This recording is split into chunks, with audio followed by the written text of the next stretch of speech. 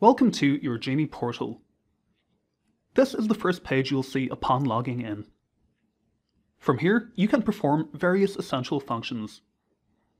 For example, to create new users and assign roles and permissions, click the My Team tab here in the upper left. Likewise, to create a new learning game, simply click Learning Quests. And then click Create New Quest, which opens the Course Creator wizard, a simple 5-step process that will be over in no time. Meanwhile, back on the quest screen, you can edit, preview, export or delete any learning quests that you have already created.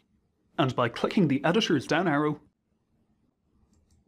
you can also search for fellow content creators and invite them to collaborate.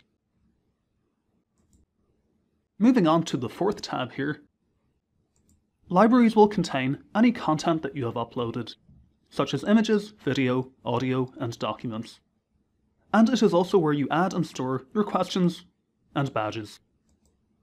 Support and training then is the tab via which you can report a bug, make a suggestion for improvement, or simply request help.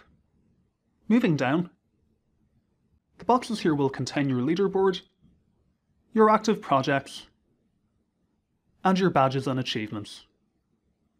Finally, further down the page, there are also a field for you to display inspirational messages to your colleagues, and also a notice board for sharing news of your accomplishments and interacting with your fellow content builders.